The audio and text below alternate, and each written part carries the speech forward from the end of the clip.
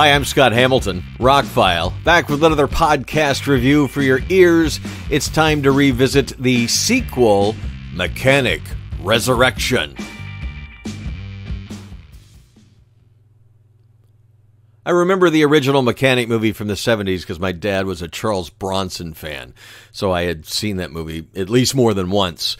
And rewatched recently the remake, the Mechanic remake with Jason Statham and Ben Foster, and thought it should have been better. It really should. I mean, it was okay, but like I said in that review, when you put Ben Foster in a movie, you know he's going to stab you in the back at some point. It's what that actor does. It's what he's really good at.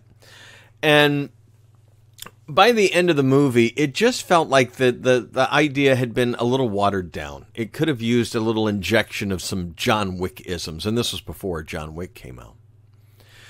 So I remember picking up the Mechanic Resurrection because I had read mediocre reviews about it, but it was like, I don't know, $7.99 on a Black Friday on 4K. And I was like, well, it'll look good, right? So I bought it and watched it and thought it was okay. And it sat on the shelf. This was 5 years ago. And I really forgot all about it other than some of the people who were in it. I remember Jessica Alba being in it way too much. Not that I have a problem with her. She just really doesn't, I mean, other than a damsel in distress, she's not a major character in the film. I mean, she's a plot point. She drives the story, but, you know, she could have been in it or not. It's an R-rated movie, but the sex scene is PG-13. And anyway. So I rewatched Mechanic Resurrection after 5 years of not seeing this movie and to bring you this review. And, you know, I didn't know much about the director. He's a German director, and he's directed like a vampire movie before this and some political movies and some TV movies and some shorts. What I just said about the first one needing some John Wick-isms, this is 2016. They did inject some John Wick-isms in this. There's plenty of headshots. There's a lot more gunfire than the first one. There is a lot more action than the first one. It looks great in 4K. The HDR, it's an upconvert, I believe, but it really does look good. It's got Dolby Atmos on the 4K and the Blu-ray, and the soundtrack is great. There was a lot of motion, a lot of movement around my head and things like that. Jason Statham makes the movie. Jessica Alba could be interchangeable with any beautiful actress. Tommy Lee Jones is in the movie briefly. His character, you know, they kind of lead at the end of the movie that there may be a possible continuation of this. Michelle Yeoh is in the movie, who's one of my favorite action stars, and she doesn't get to do a whole lot in the movie. And it's got some great set pieces. It's got a bad guy who is kind of generic.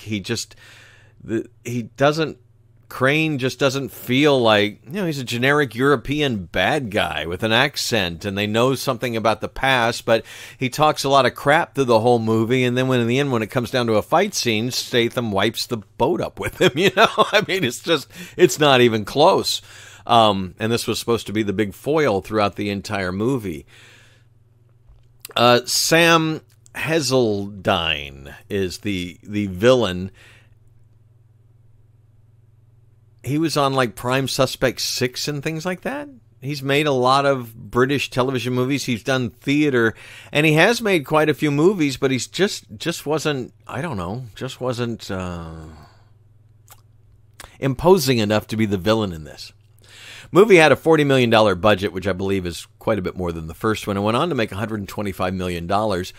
Almost half of it in China, which is interesting. I guess that's why the Michelle Yeoh stuff is in there. We talked about this in reviews of The Meg and a few other movies that have come out, that when some of these Hollywood movies get Chinese financing, all of a sudden there's like a subplot with a famous Chinese actor in it, or a couple of famous Chinese actors. And like in The Meg, it felt really forced. In this one, not so much. This plays out more like a James Bond movie. More like the first movie should have. Matter of fact, in a little retrospect, I think the first movie suffered from the same problem that I think the original Mission Impossible suffers from. In the original Mission Impossible, we're introduced to the team who are all killed off in the first 15 minutes, and the rest of the movie is one member of the team trying to figure out what happened, find the bad guys, and it wasn't until Mission Impossible 2 that we started putting a team back together, and 3 where it really solidified what Mission Impossible really was about. And so with the mechanic, we had, you know, the introduction of the character and this background and the plot twists and the people, you know, which would have played better had we had like an introductory movie with his adventures and then got into some personal stuff. You know what I mean? Anyway. I don't know what the problem was with the first one, but this one just amped everything up more, and that helped it. But overall, it's kind of a bit of a mess as well. Some of the fight scenes, some of the action scenes are incredibly well filmed. Great cinematography, great choreography. Other things are just edited kind of sloppily and kind of thrown together. And it feels like this is more a series of set pieces interconnected with the thin story, like a lot of sequels and action movies are. Overall, it's an easy watch. It's highly entertaining. It just could have been so much better. I mean, this could have blown the first one out of the water and continued this franchise for quite some time. Again, it's Jason Statham. If you're a fan, he makes the movie. He's the reason to watch the film. Everybody else does good with what they have. It just doesn't all come together in like a wow. You know, like a Daniel Craig 007 movie when you're done. It does have a similar kind of ending where you think the main character dies, and it looks like he hasn't, so there could be a third one. What happens with one of the main characters would lead you to believe that this is going to come back to bite him in the butt maybe in the next movie. But as of 5 years later, they have not made a third mechanic movie. If they stayed with this formula and maybe got an action director who was a little more, up to speed. It's one of the questions that have plagued me throughout my movie-loving career, my movie-loving life, because I love movies.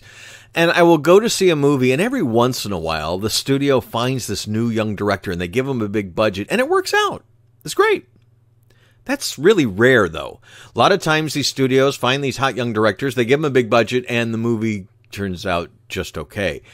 You can look up a long list of movies where these directors were not ready to get the kind of budget they were handed and turn out things that are just not quite where they should be. And the movies fail, and sometimes franchises end and things like that. And I've always wondered what conversations go on. Okay, hey, we've got this $100 million budget, but we're going to give it to this guy or girl, whoever, who's only made music videos and TV commercials. I've just always wondered about that thinking. But that being said, I'm sure there's a lot of people that who have done worse. The guy tried to make a legit Mission Impossible light kind of film, James Bond light kind of film, and did a pretty darn good job. A lot of action, great set pieces, beautiful to look at, good actors. Just doesn't all quite come together in a great movie. It's just a good one. And if it's streaming and you want to watch it, great. If you can check it out in 4K with HDR and the full Dolby Atmos surround sound, it is a much better experience than the first one. The first one looked a little gritty, had a more lossy soundtrack, and just was okay. This sounds and looks like a modern movie, very exciting, very big. And it's Jason Statham's showcase. I mean, that's what it really is. I just wish the rest of the movie. It's not a long movie. It's fairly short. It still could have had a little bit of trimming. Seems like we're trying to fit in some drama beats to make us a legitimate movie when it could just kind of let things go and be what it wants to be what it really wants to be and what it should be.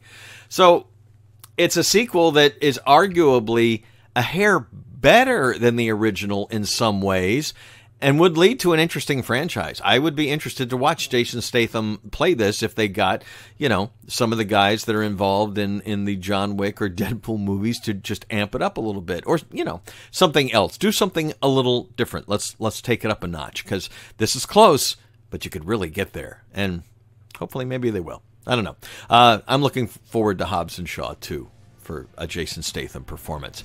And at least they rebooted the Transporter. He's not making those anymore. Anyway, I'm Scott Hamilton, ROCKFILE. My website is therockfile.com. Please like, share, subscribe, hit the notification bell, and all those good things. Thank you so much for listening. Have a spectacular day.